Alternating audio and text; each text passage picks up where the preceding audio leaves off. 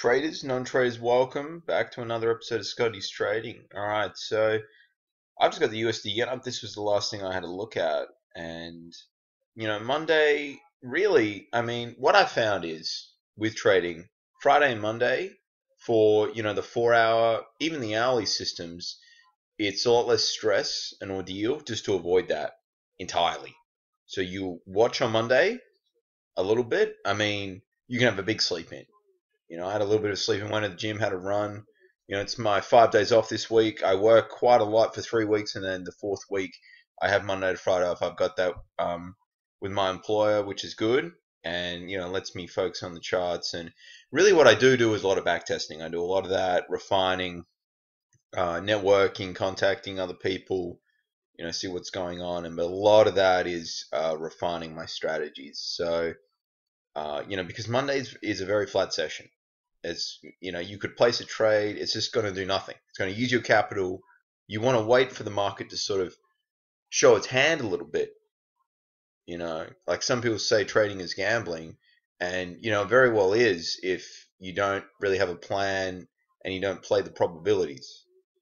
So that's what I sort of look at from that perspective. Now USD yen, there's no real clear direction here. We'll go to the 4 hourly. Yeah, so look, it's interesting. There's an announcement coming out soon. You just wait for the price action to present that. And currently there's nothing there. So let's have a look at, I always like to see what the Aussie dollar's doing. It's particularly uneventful as well. That's sideways. You take a snapshot of that right there. This is sideways price action. Now, if you go down to a 15-minute time frame, there's money to be made there. Well, even the 15 minutes challenging. See, that's challenging. I don't know if you'd buy the, bounce there. It's just, when I was taught trading via, Walter Peters and whatnot, he always said, start with the daily.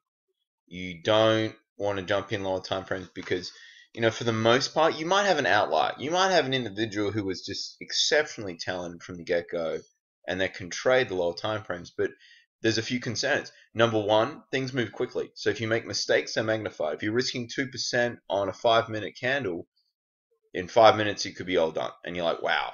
And and it could be a wick. Because when you're a new trader, you're not really aware of the market makers and manipulation that's available. And, there's a lot of shenanigans that go on, and stop hunts and, that's just the name of the game. But if you're a daily chart, you're placing an entry on a daily candle and the stop at the bottom of daily, it's a lot harder to, hit the stop unnecessarily unless the market has reversed. And you've got to be aware, when you're wrong, you're wrong. You got to step back and say that's fine and you move on. So, look, the Aussie dollar, there's no real clear direction here. You can see, I think I sold that there. That was a loss as well. And I think I tried to sell it again. And there might have been another loss there as well. So I think it was a break even. The last time I traded the Aussie dollar, it was a break even trade, I believe. Because I've got it there, but I might have moved the stop to break even. So I'm not too sure why I've got that there, but that's every trade that I do is filmed in regards to when it's running and things like that. So if you want to go back and see how I do my trading, I would say I'm still very much a novice trader. So this is a quick disclaimer. Now the Euro US dollar, not particularly eventful. I just like filming to keep me accountable. It's good that you want to have a look and see, what's going on. Has there been a big move? You always want to look just in case, if there was a big move there, because there's been sell off. But let's go to a daily, and it's, yeah, like it's tough to trade that. Really, it's making higher highs. If we get a trend line out here, it's making higher highs. So, if I was at to pick one, is it neutral? Is it bearish? Is it bullish? Well, it's not really bearish, really. It's sort of more, but it's not enough there for me to say it's bullish. It's just sort of It's sideways and pretty neutral when it comes to the direction. Alright, so let's go to the pound now. Look, the pound's sort of similar. You know, it's not great, and we've got support down here, so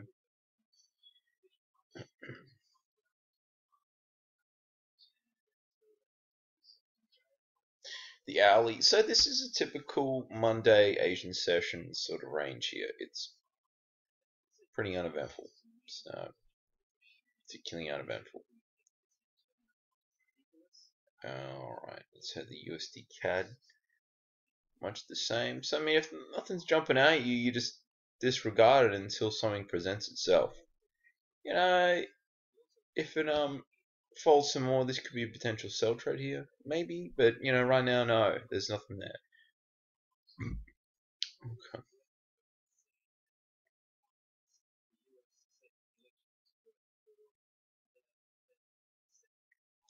OzCAD had a bit of a bounce now. We'll see if we'll see if the rally continues, or it's an interesting candle there. How it sort of really pushed pretty strong, but normally what happens on Monday is the opposite of what happened to the rest of the week. So you see a minor little retracement here and a fade away, and we could just see a pop up high. So that's something I'll be looking for potentially.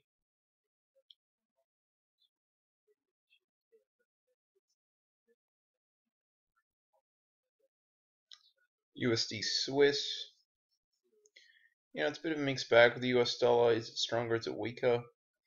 Early days. It's still Monday, so there's not a lot really we can take away from this price action here. So that's it, guys. That's the wrap so far. OzCAD potential buy trade maybe, and you know what? That's sort of it.